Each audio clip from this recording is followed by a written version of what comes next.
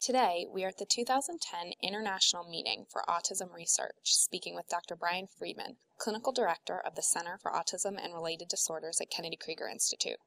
Thank you for joining us today, Dr. Freedman. Can you tell us about the research that you are presenting at the meeting? Having a child with autism can put stress on a marriage, and a frequently cited statistic leads to a common perception that the divorce rate among these families is as high as 80%. In the work we've done with children with autism, we've come across many couples who quote this 80% divorce rate. They don't know what the future holds for their child and feel a sense of hopelessness about the future of their marriage as well. It's almost like getting a diagnosis of autism and a diagnosis of divorce at the same time. With very little empirical and no epidemiological research addressing the issue of separation and divorce among parents of children with autism spectrum disorders, our research team set out to more scientifically examine the incidence.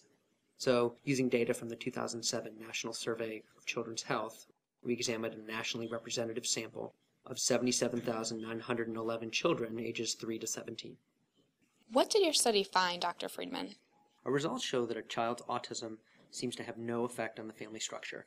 We found that 64% of children with an autism spectrum disorder belong to a family with two married biological or adoptive parents, and that's compared with 65% of children who do not have an ASD.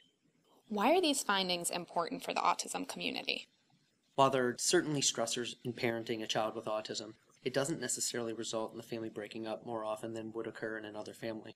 As someone who works with a team of healthcare professionals to treat and provide support for families of children with autism, it's critical for us to make sure our patients' parents have this important information, and for fellow clinicians in the community to provide reliable, evidence-based information about the divorce rate among this population as well.